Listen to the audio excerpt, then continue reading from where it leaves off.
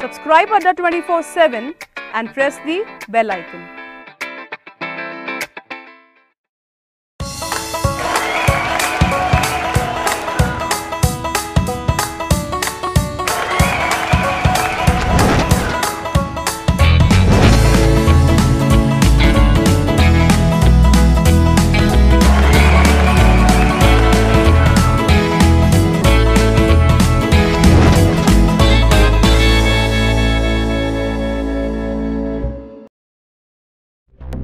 हर खबर है जरूरी, चाहे वो हो देश दुनिया की या फिर खेल मनोरंजन की। हम बताएंगे हर खबर फटाफट। करंट अफेयर्स, चाहे हो एसएससी रेलवे में आने वाले या फिर बैंकिंग में, हम देंगे हर खबर फटाफट एसएससी अड्डा पर रोज सुबह 6 बजे।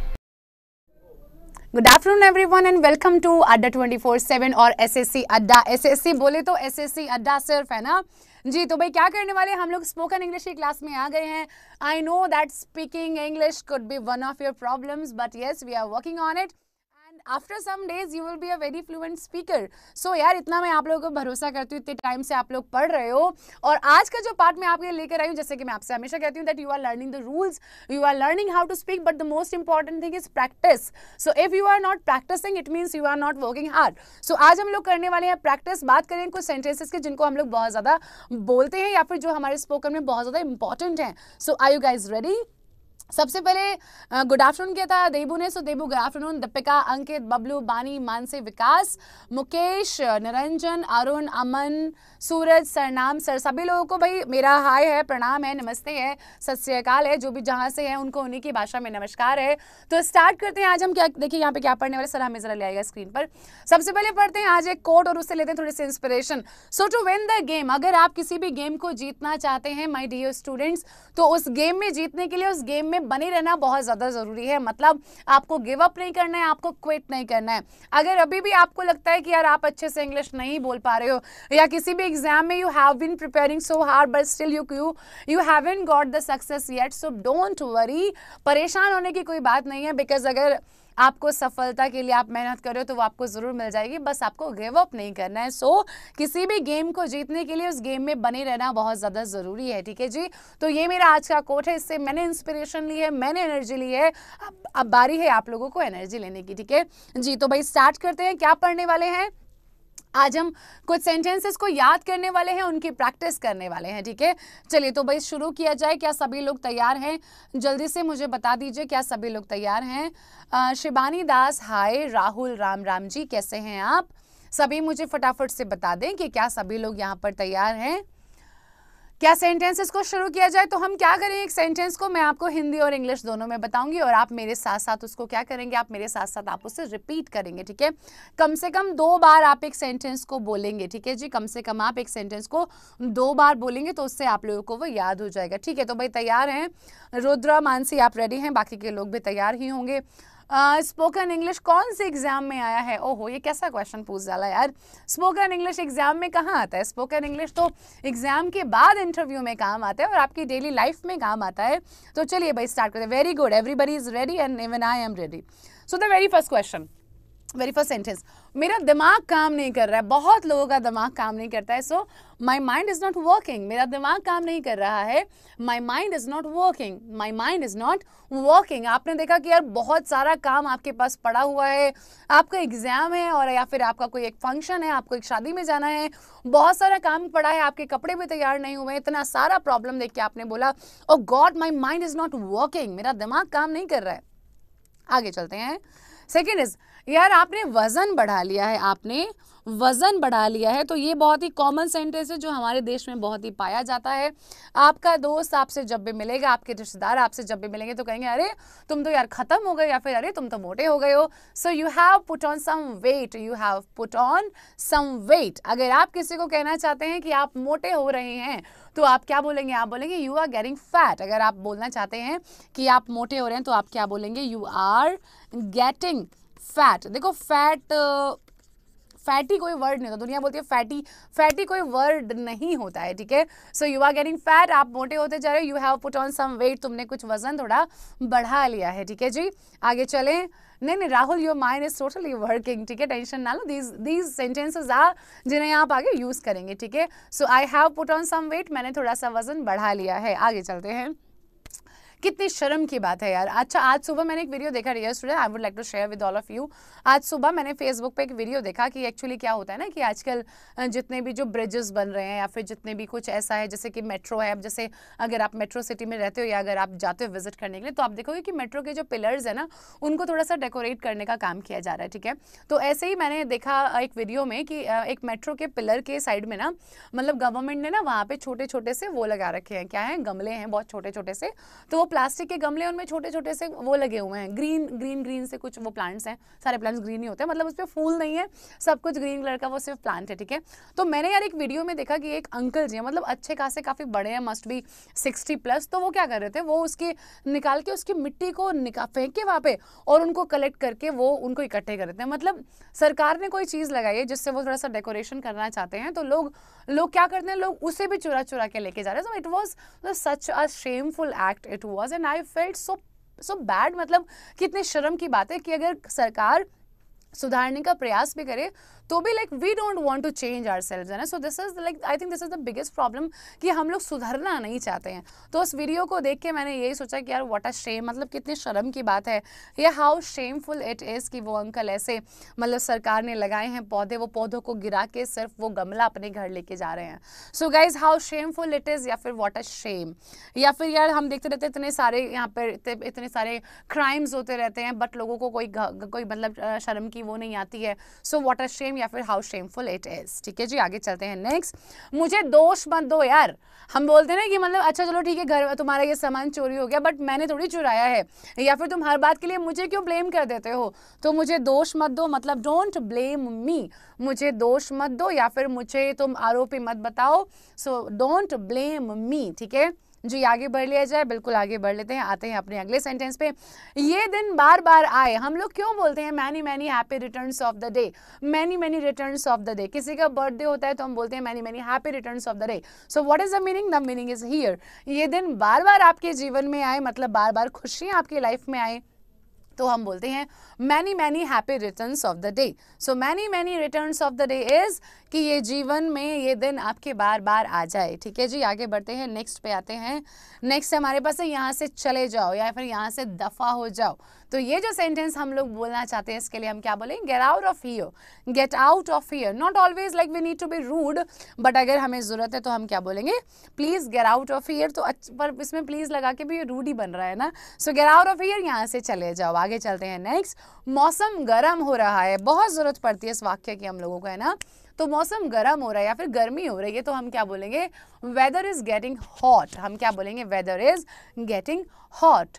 अब हमने यहाँ पे हॉटर क्यों लगा दिया है ना, तो व्हाट इज द रीजन कि अगर हम ये कहना चाहते हैं ना कि मौसम पहले से ज्यादा गर्म हो गया है, मौसम पहले से ज्यादा गर्म हो गया है, तो हम बोलते हैं वेदर इज गेटिंग हॉटर। सो अगर आप बोलते हैं तो weather is hot, it means आप कहते हैं कि मौसम गर्म है। अगर आप कहते हैं मौसम गर्म होता जा रहा है, तो आप कहेंगे weather is getting hotter. And इस हॉटर को लगाने का एक्चुअल रीजन क्या है वो हम पढ़ेंगे एडजेक्टिव के चैप्टर में, जो कि अभी थोड़ी देर के बाद आपका शुरू हो जाएगा, ठीक है जी। आगे बढ़ जाते हैं नेक्स्ट। अगर हम बात करते हैं मुझे बाजार जाना है, मतलब मुझे ज़रूरी है बाजार जाना, तो हम बोलेंगे I need to go to the market, I need to go to the market. मुझे बाजार जाने की ज़रूरत पड़ेगी या ज़रूरत है, सो I need to go to the market. आगे बढ़ते हैं, नेक्स्ट सेंटेंस देखते हैं। नेक्स्ट सेंटेंस हमारे पास है लाइट चली गई है। Very common sentence specially in India, in our country. So light आ गई है, लाइट चली गई है, बहुत ही कॉमन से सेंटेंसेस है। सो लाइट चली गई है क्या बोलेंगे, लाइट हैज़ गॉन ऑफ, या फिर electricity has gone of, light has gone of, या फिर इलेक्ट्रिसिटी हैज़ गॉन ऑफ, ठीक है जी। जी आगे चलते हैं next. So light has gone of या फिर इलेक्ट्रिसिटी हैज़ गॉन ऑफ। ये स्विच काम नहीं कर रहा है, this switch is not working. ये स्विच काम नहीं कर रहा है, this switch is not working. ये आइडिया किसी काम कर रही है, this idea is not working, this idea is not worth, या फिर ये स्विच किसी काम कर रही है, this switch is not working. आगे चलें नेक्स्ट में। ओके नहीं नहीं नहीं डेलवे सर अभी तो मैं मार्केट नहीं था यार, I need to teach you ना, उसके बाद जाऊंगी, ठीक है। इस कुत्ते से दूर रहो, so stay away from this dog, इस चीज़ से दूर रहो, stay away from this thing. या फिर इलेक्ट्रिसिटी बोर्ड से दूर रहो, please stay away from this electricity board. तो जब हम किसी भी चीज़ से दूर रहने की बात करते हैं तो हम क्या कहते हैं, स्टे अवे।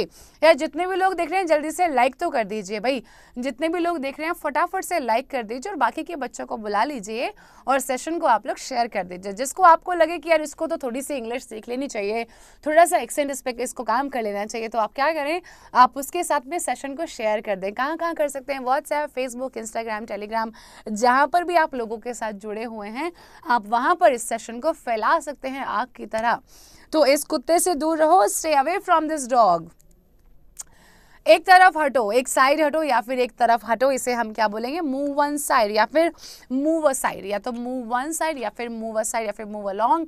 इसका मतलब होता है एक तरफ हटो, ठीक है जी। स्टे की जगह पर, स्टे की जगह फार का यूज़ कर सकते, स्टे फार नहीं कर सकते यार, फार इज एक्चुअली वो फिजिकली डिस्टेंस के लिए हो जाता है, तो हम लोग स्टे अवे का यूज़ करते हैं, ठीक है। मतलब this is more appropriate then stay far, okay. ये stay away from my car, very good Niranjan. आगे चलते हैं, एक तरफ हटो, मूव अ साइड। नेक्स्ट हमारे पास है, अगर तुम मेरी जगह होते तो ज़रूर समझते, very common sentences and even we need it like often in our day in life.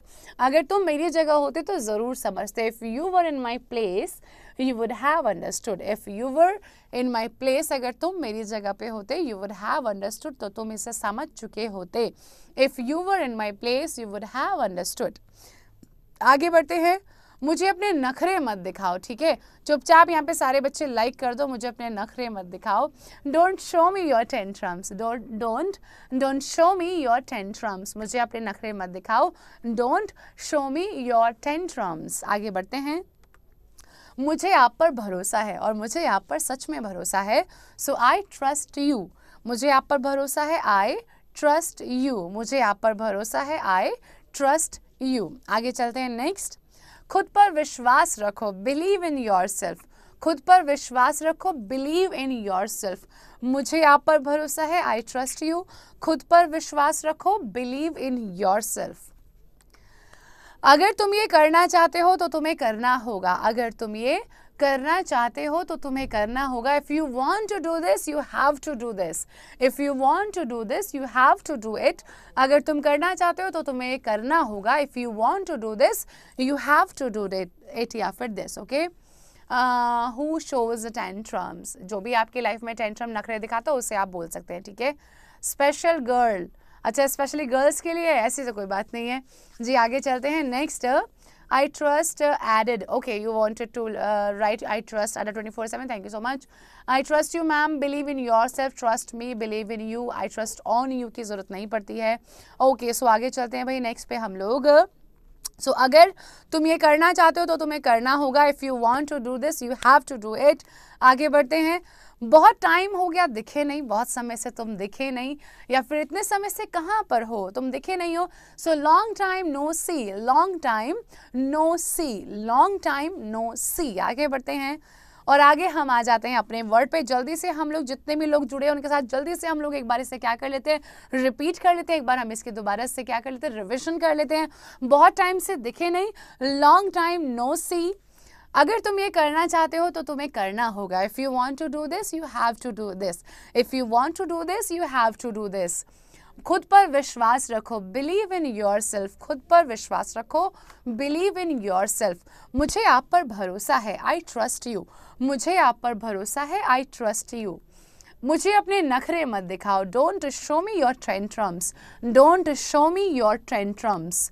अगर तुम मेरी जगह पर होते तो ज़रूर समझते, if you were in my place you would have understood. अगर तुम मेरी जगह पर होते तो ज़रूर समझते, if you were in my place you would have understood. एक तरफ हटो, move side, move one side या फिर मूव अलोंग, एक तरफ हटो, मूव वन साइड या फिर मूव अलोंग। इस कुत्ते से दूर रहो, stay away from this dog, stay away from this dog. ये स्विच काम नहीं कर रहा है, this switch is not working, ये स्विच काम नहीं कर रहा है, this switch is not working. Light चली गई है, Light has gone off. Electricity has gone off. Light has gone off. Electricity has gone off. मुझे बाजार जाना है. I need to go to market. I have to go to market. या फिर I am to go to market. These are the three sentences, but all three have the different meanings. I need to go to market. You are talking about some necessity. I have to go to market. You are talking about compulsion. I am to go to market. You are telling about your will. I will go to market. You are telling about future case. आगे बढ़ते हैं. Next, मौसम गर्म हो रहा है. Weather is getting hotter. अगर मौसम पहले से ज़्यादा गर्म हो रहा है तो weather is getting hotter. अगर मौसम गर्म है तो weather is hot. Weather is hot, मौसम गर्म है. Weather is getting hotter, मौसम गर्म हो रहा है. आगे चलते हैं. यहाँ से चले जाओ. Get out of here. यहाँ से चले जाओ. Get out of here. एक ये दिन बार बार आए है. Many many returns of the day. ये अच्छा दिन बार बार आए. Many many happy returns of the day. मुझे दोष मत दो. Don't blame me. मुझे दोष मत दो. Don't blame me. कितने शर्म की बात है. How shameful it is या फिर what a shame. कितने शर्म की बात है. How shameful it is या फिर what a shame. आपने वजन बढ़ा लिया है. You have put on some weight. आपने वजन बढ़ा लिया है. You have put on some weight. आपने वजन घटा लिया है. You have put off some weight. आपने वजन घटा लिया है. You have put off some weight. आप मोटे होते जा रहे हो. You are getting fatter. आप मोटे होते जा रहे हो. You are getting fatter. मेरा दिमाग काम नहीं कर रहा है. My mind is not working. मेरा दिमाग काम नहीं कर रहा है. My mind is not working. जी आगे चलते हैं. तो भाई ये थे हमारे सारे सेंटेंसेस. अब फटाफट से क्या करते हैं, अब पढ़ते हैं हम आज के दिन का हमारा वर्ड क्या है. ठीक है जी. तो भाई आज का हमारा वर्ड है multifarious. Multifarious is a very good word and it is like several times it has been asked in your one word substitution in an SSC examination. आपको पता होगा एसएससी एग्जाम्स की जो इंग्लिश है उसमें ग्रामर, वोकैबुलरी और आपका reading comprehension के पार्ट्स आते हैं. सो जो वोकैबुलरी है उसमें idioms, one word, synonyms, एंटोनियम्स and आपके स्पेलिंग मिस्टेक आते हैं. सो मल्टीफेरियस बहुत बार पूछा जा चुका है. What is the meaning of multifarious. Multifarious का मतलब हो जाता है एक ऐसा व्यक्ति जिसमें बहुत सारी क्वालिटीज हों. Having many varied parts of स्पेक्ट्स, a vast multifarious organisation. तो आप यूज कर सकते हैं किसी भी संस्था के लिए, किसी भी ऑब्जेक्ट के लिए, किसी भी पर्सन के लिए. जैसे कि भाई हमारी मदर्स हैं. सो my mother is a multifarious person. वो बहुत सारे काम, उनमें बहुत सारे टैलेंट, बहुत सारे स्किल्स हैं. सो मल्टी तो आपको पता ही है बहुत सारा. फेरियस का मतलब हो जाता है पार्ट्स. मतलब वेरियस से आप इसे याद कर सकते हैं. ठीक है. सो मल्टीफेरियस मतलब a person who has many qualities या फिर मैनी टैलेंट्स. जी तो सब लोगों को याद हो गया होगा. Is it right? My mind is upset. Yes, we can use it that my mind is, although you can say I am upset, okay? आप कह सकते हैं I am upset, my mind is upset. Yes, you can use both of the sentences. Both are correct. Reading comprehension होता है आपका unseen passage, but reading comprehension से ही related होता है आपके एग्जाम में close test और fillers. ठीक है जी. विकी ठाकुर ये आपके क्वेश्चन का आंसर था. Yes, बानी शर्मा multifarious बोले तो having many qualities. Throwing your mobile under the bus try, इसका क्या मतलब हो गया. अपना जो मोबाइल है वो बस के टायर के नीचे फेंक दो. ऐसा क्यों? आपने ऐसा किया है क्या? ओके सो गाइज ये था हमारा आज का वर्ड. अब आपको क्या करना है, अब आपको इस सेशन को लाइक करना है, शेयर करना है और आपको जाना है स्टोर अड्डा 24/7 पर. ठीक है. स्टोर डॉट अड्डा 24/7 पर आपको जाना है. क्यों जाना है? क्योंकि भाई आपके एग्जाम्स आने वाले हैं तो आपको ज़रूरत पड़ेगी टेस्ट सीरीज़ की, बुक्स की और बहुत सारी क्लासेस की. ठीक है. राहुल पूछ रहे हैं ma'am how to answer long time no सी. इसको बोलना है दैट यू वर बिजी. आप जो भी बोलना चाहें कि हाँ येस या it has been long time I haven't C you to, I was busy there या फिर I was busy my self या फिर आई वाज स्टक समवेयर. सो कुछ भी आप जो भी आगे सेंटेंस बनाना चाहते हैं राहुल आप उस सेंटेंस को लगा सकते हैं. ठीक है. सो गाइज आपको कोड लगाना है Y172 और आपको मिलेगा 42% का डिस्काउंट आपको मिल जाएगा. और आप यहाँ से देखो यार आपका एग्जाम है तो एग्जाम आपका बिना प्रिपरेशन के नहीं हो सकता है. क्लासेस के साथ साथ आपको स्पीड मैनेज करनी बहुत ज़्यादा ज़रूरी है. आपको क्या करना है, आपको देने हैं मॉक टेस्ट, आपको देनी है टेस्ट सीरीज, आपको देने हैं स्पीड टेस्ट। इसलिए आप जाइए अड्डा स्टोर पर, कोड लगाइए Y172 एंड 42% का डिस्काउंट का फायदा उठाइए भाई, ठीक है। और मैं आपसे मिलती हूँ अभी थोड़ी देर के बाद आपसे एडजेक्टिव के सेशन में। आज पढ़ने वाले हैं little, uh little, the little, few, uh few, the few, much और मैनी में क्या फर्क होता है ना, तो बात करेंगे इसके बारे में। आपसे मैं मिलती हूँ 2:30 बजे। तब तक के लिए जितने भी नए लोग हैं जल्दी से सब्सक्राइब कर दीजिए। सारे बच्चे यहाँ पर लाइक करके जाएंगे, प्रॉमिस करो लाइक करोगे और अपने दोस्तों के साथ में शेयर जरूर करोगे, ठीक है। सो I trust you, I know आप मेरे लिए इतना जरूर करोगे, ठीक है जी। तो आपसे मिलती हूँ अभी थोड़ी देर के बाद यहीं SSC अड्डा 2:30 बजे एडजेक्टिव की क्लास में। Thank you so much, bye bye, take care.